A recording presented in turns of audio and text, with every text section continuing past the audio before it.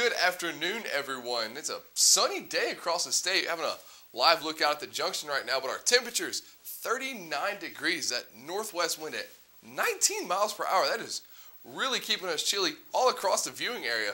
Louisville about 27 degrees. Starkville, Columbus a little warmer up into the mid-30s, but that is due to the upper air jet stream. This is our jet stream graphic. It's gonna it is showing cold air being pulled off of the northern central area of the U.S. who are really getting those colder temperatures.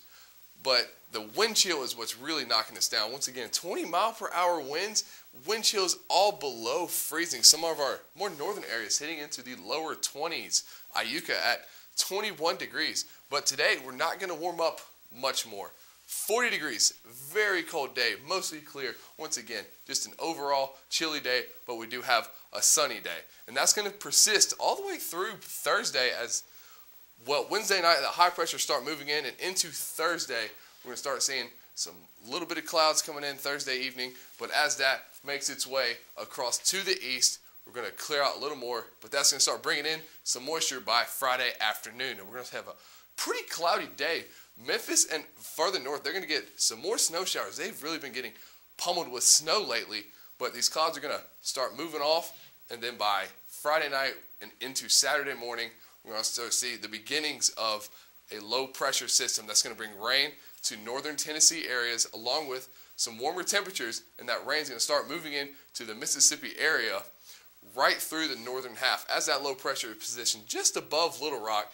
As Saturday night progresses, that low pressure is going to start moving off to the northeast and start bringing in a cold front and potentially some very strong storms. Really going to keep an eye on those because those could get some really strong bolts of lightning and even a good bit of thunder. But tonight, 26 degrees. It's a cold night and a hard freeze. More winds coming out of the northwest, 5 to 10 miles per hour throughout the whole night. But this weekend, MSU does have more baseball games coming in. Friday, very chilly day, 37 degrees. Pack a jacket because it will be, once again, quite chilly. Saturday, we do warm up to 61, but we have that 60% chance of thunderstorms all throughout Saturday. So be very safe if you're going to go support the Bulldogs. And even Sunday, 50 degrees, overcast skies, maybe some showers in the morning left over from that Saturday system. But a look across the board, we do see some warmer temperatures coming Saturday and sticking around through the rest of the week. Saturday and Sunday, we have that 60% chance of rain and just a mix of clouds Monday through Wednesday.